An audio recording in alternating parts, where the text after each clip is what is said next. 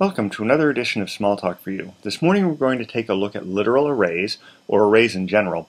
To create an array on the fly, you just type the pound sign, parentheses, and then the objects spaced limited.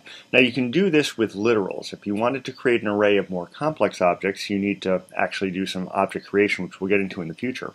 But if you want an array of literal objects like numbers or strings or symbols, you can just toss them in like this. So pound, paren, the numbers. Pound paren, the numbers, followed by another array. Notice how I've embedded two literals in here. Actually four literals.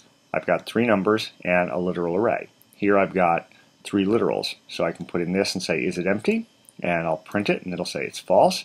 I can ask this for its size. Notice that the size is going to come up as 4 because I've got 1, 2, 3 objects, 4 objects. This array itself has 3 objects, but in the outer array there are 4 things. So you can do these sorts of things, and if you want to insert things in here, I can say hello squeak at 2 put Pharaoh. So at the second object put this. Now I will say one thing about this. Let's go ahead and print that and it'll put in that. Notice that I've replaced the second element squeak with Pharaoh.